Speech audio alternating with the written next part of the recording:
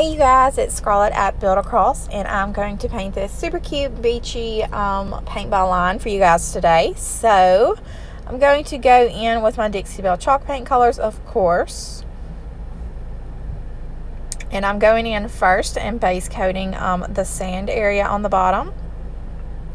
And the color I use for that is Putty, and then the color I'm using for this right here is the Gulf. It's such a pretty blue color.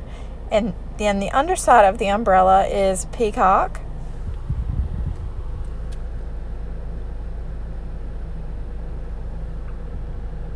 And again, these are all Dixie Belle chalk paint, which you can purchase on the website along with this cutout.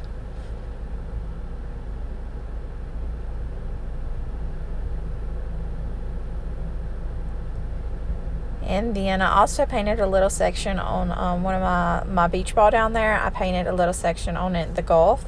And then for my surfboard here, I'm going in with Limeade, beautiful green color.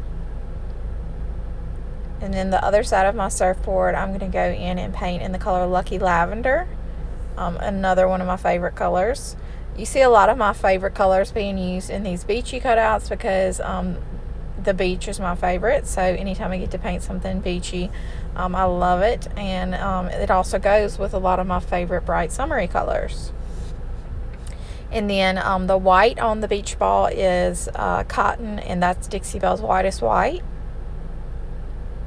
And then for the umbrella, I'm just going in and painting it in Savannah Mist. It's my most used favorite light gray. And then on the other section of the beach ball, I will use Peony. And then I'm going to go in also and use Flamingo for my little starfish there. It's a perfect starfish color.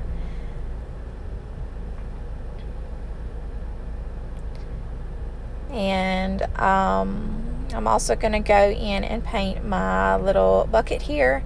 And I'm using Evergreen for my sand bucket.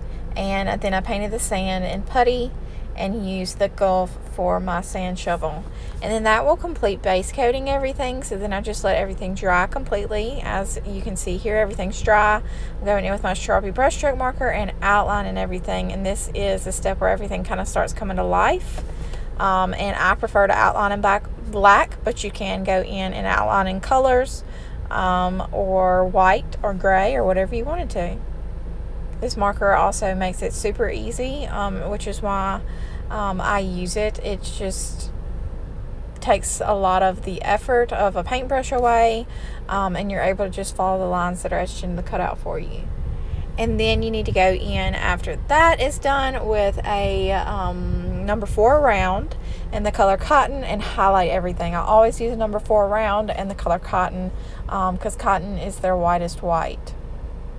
And I just love this step, and for me it's a must-have, but just definitely optional. So that's it. I hope you guys enjoy this video and have a great day.